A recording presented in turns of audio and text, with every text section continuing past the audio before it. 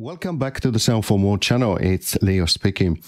Today I have the pleasure to show you how you can use BAM to control external instrument via Midi, which has been recently added in, and I thought actually that could be a good tutorial on how to show you how it works.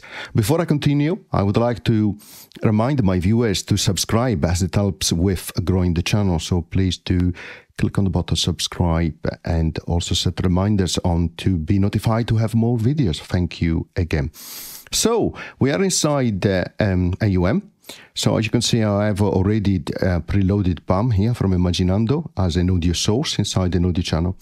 And let's create another audio channel. Let's choose as an audio source, for example, something regarding bass, because why not? We are going to drive King of Bass in this case.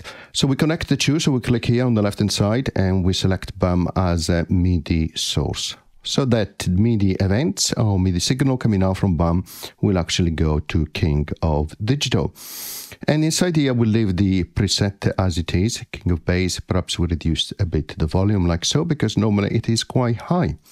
So let's open up again BAM, as you can see here. Let's click where it says default here for a preset, and let's choose a different project, like why not bass driver 1, 2, 3. It will ask me if I want to load a different project, and I'm going to click on yes.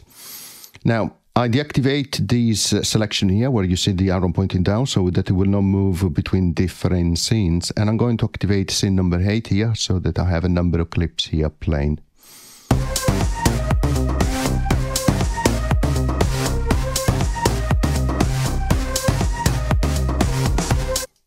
As you can see now, I have muted the first channel where we have BAM. BAM is still running, and you can see there is no MIDI signals. There are no MIDI signals coming out from BAM reaching out to King of Bass, because you don't see any activity here on King of Bass. So let's open up again BAM. BAM is running. You can see all these clips are being played on this scene. Now let's click down here where for the mixer. You can see all the different channels which are played at the moment. So I'm going to unmute and then stop BAM. Of course, I could use the transport control here of AUM for starting and play. Okay, that's nice. Now let's try to isolate that bass and let's see where it comes from. And I do that clicking on solo on some of the tracks here on the mixer so that I know which one represents only the bass. And that is for the purpose of just to identify which clip has the bass being played.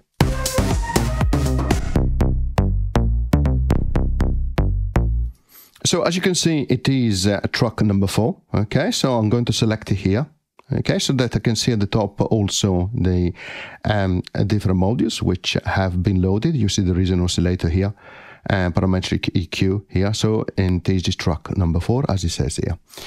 Now, if I click where you see this symbol up here on the trigger section, and you have this selection for MIDI, so you have MIDI input channel and device, and you have the same for a MIDI output, so MIDI output channel, which we can leave it to 1, but of course you can change it to 1, 2 to 16 or all, and that will be the MIDI channel which is used for MIDI output. And then you have the MIDI output device here. Click none and let's select the BAM output. Of course you can see the selection there available, none and BAM output, but the selection in terms of device may be different, of course, if you have other interfaces, for example. Let's click OK, and now let's click play, and then let's go back to, actually let me close BAM first, and let's click play and let's observe what happens on King of Digital.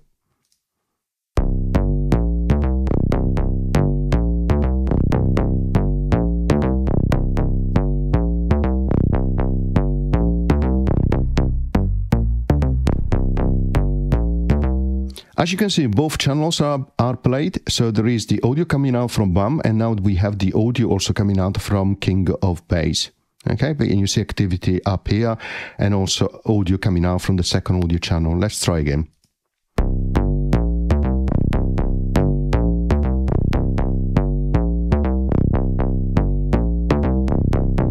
Now let's say that I want to hear only king of bass for that bass sound and not bum. Well, so how do I do that? So first of all, I can go here on bum, still on the track mixer. Okay, so if I now mute there,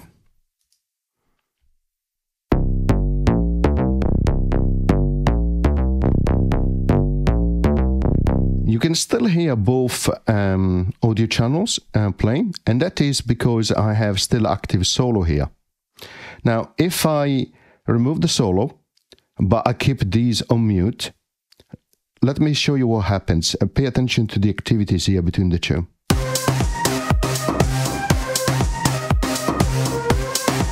So effectively, the track number 4 is muted, and it also stops from sending MIDI output signal, in this case, to king of bass, right? So, and that is not what we want, because we want to actually have king of bass running, but not the audio inside bum.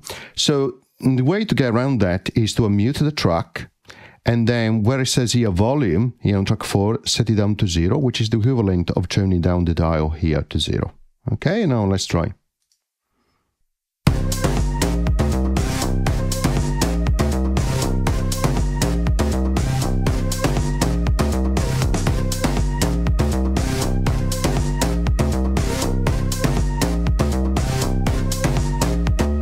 So in this way, you don't see any output coming out from track number 4, so the volume of the internal engine for this oscillator is down to 0, but is not muted, and therefore is still sending MIDI output signal, which have been configured here through the BAM output device on channel number 1, which is then driving, as you can see, king of bass.